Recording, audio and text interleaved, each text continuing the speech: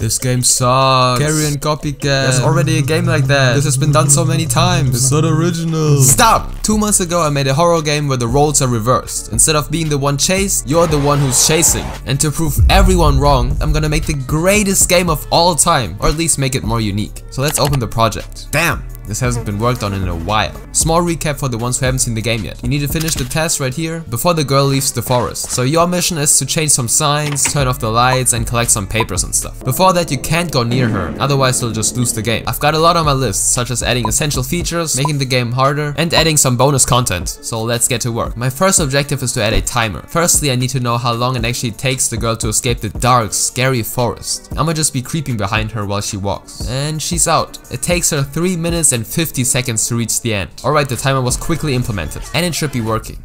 I guess it doesn't.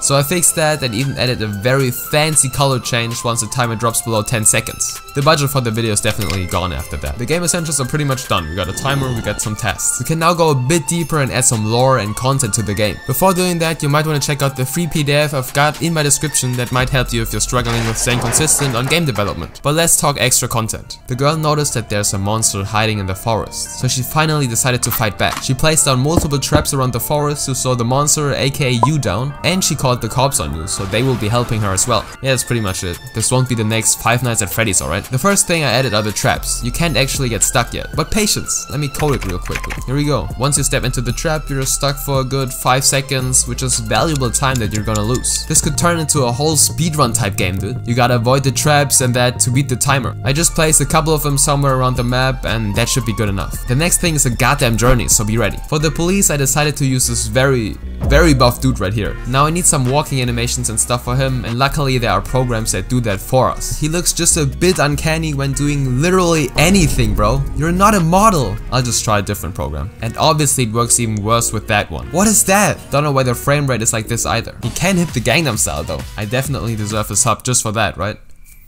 I tried to just go with it and imported everything into the Unity project. Unfortunately, he completely gave up on being a policeman and decided to be literally God. Bro, what happened to you, man? That is not normal behavior. I'm pretty sure he's the monster now and not me. So, shining policeman into the trash. You're the new police. Not gonna lie, you could be in these goofy mobile games, man.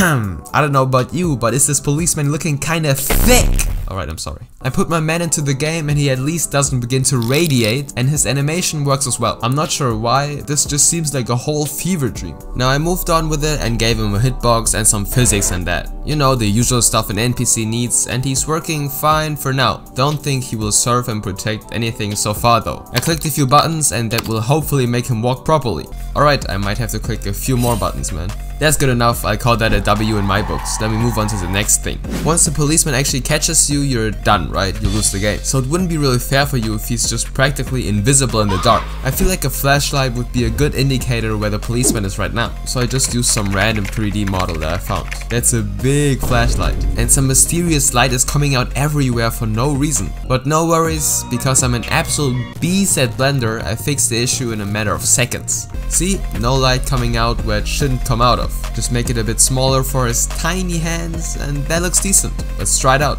Hey, Brody, you forgot your flashlight, G. It kind of works now, I guess. Definitely good enough for me. Now I copied Mr. Thick Policeman and cloned him 2 times. So the girl has an actual security team behind her. They just walk around and surveil the area a bit. Now I wanted to add a feature where you can defuse the trap, right? Because I just kept walking into the same one when testing the game. But it turned out to be really unnecessary, so I just removed it. It was a nice idea though, kinda like Dead by Daylight where you can disarm traps and stuff. To give the game a bit more variety, I've changed up the different lose and winning screens. This is the lose screen when the girl just escapes the forest. This is when the police catches you, and you've already seen the one when you just decide to walk into her. Look at you, man, looking all depressed and stuff. And this is the normal winning screen that I added last video already. And to top it off, I increased the paths which you can go, so it's a lot harder for you to actually find her after finishing the task. The map is pretty big, so it might actually take you a while before catching her. The blue markings on the map are where the AI of the girl can walk to. The game is a lot more difficult now, so that's another thing checked off. The last mission on the list is to add some bonus content. For the more casual gamer audience that don't speedrun games, I added the Easter egg tombstone from last video, check it out if you haven't seen it yet, that I made in Blender, and it just glows in the dark and gives you extra 5 seconds of time when you climb it. Thinking about it a bit more, it kind of seems like the tombstone is the tombstone from the old policeman, because he glowed as well. So he died and he's now bonus content. It's just a theory though. And there are also some beautiful fireflies in the dark now that when you catch them give you extra 5 seconds as well. And that's pretty much it. The hate comments can go now.